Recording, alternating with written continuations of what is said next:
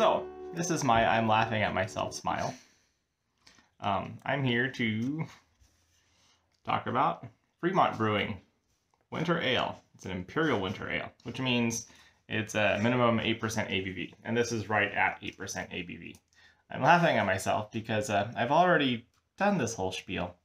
I just had my camera in photo mode. Yeah.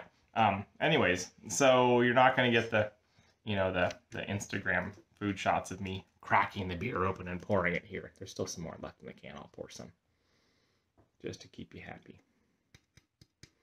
I'm trying not to, sound like I've rehearsed this because, well, it doesn't come out nearly so well the second time around.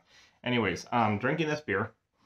So it's Imperial, so it's a stiff, or as I say, it's turned up to 11 beer.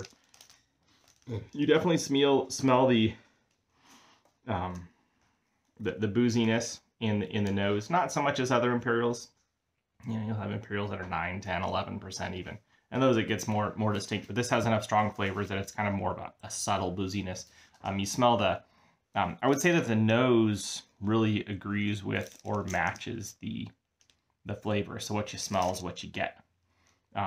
You smell molasses. You smell some pininess. Maybe a bit of fruitiness, like a stone fruit, plums, prune, or plum, not dry. Plums, peaches, maybe apricots, mostly towards the darker side, so plums and such.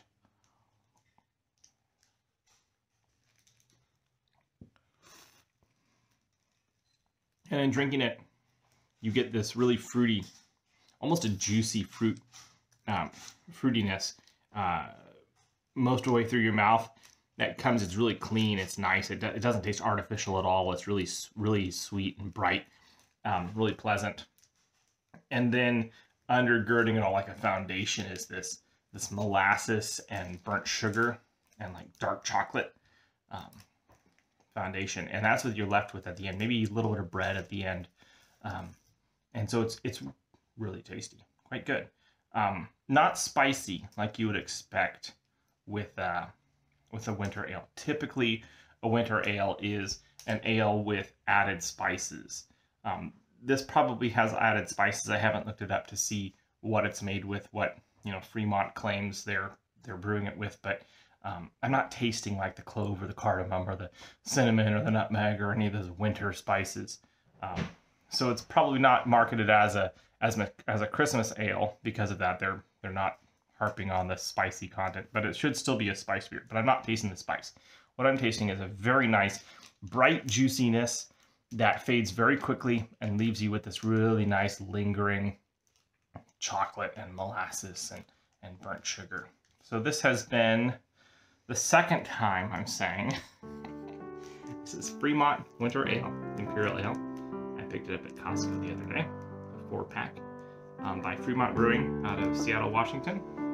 And I will catch y'all later.